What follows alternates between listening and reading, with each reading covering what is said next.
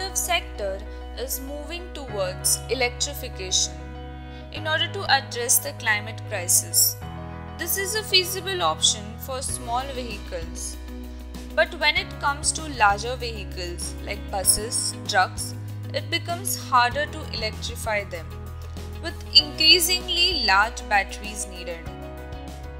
However, as the size of vehicle increases, hydrogen becomes an increasingly attractive option. The main component of hydrogen bus is the fuel cell. The electric power is generated as the vehicle is used in a process called reverse electrolysis. How does a hydrogen bus work?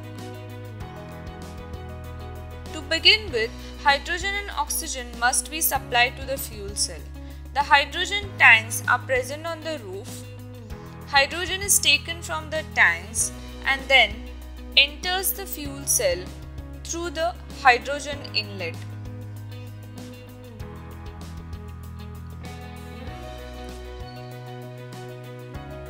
The oxygen from the air enters the fuel cell through the oxygen inlet.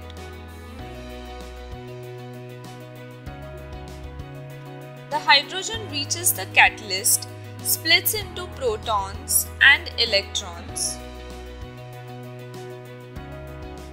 The cell contains a proton exchange membrane (PEM). Protons penetrate to the other side and electrons are captured and sent to an external circuit, producing electric current. On the cathode side, hydrogen protons that cross over to the catalyst then bind with oxygen in order to form pure water, producing only heat and water in this entire process. Also, the unused hydrogen is recycled. The electric current then charges a battery pack. This battery powers the motors which drives the bus.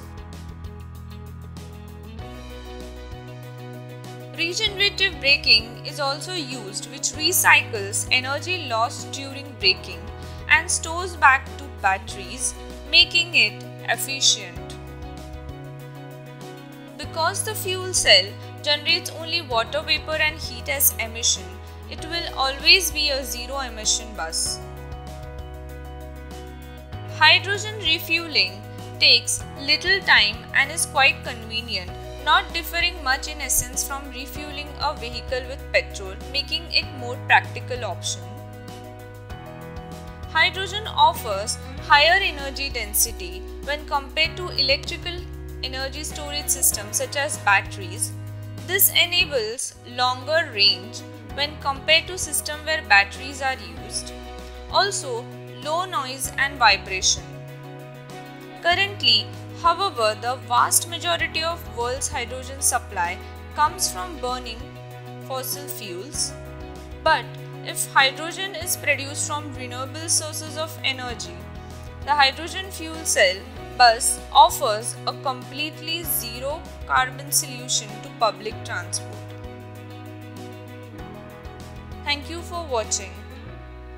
If you like the video, do like, share and subscribe to Always. Also press bell icon to get notified.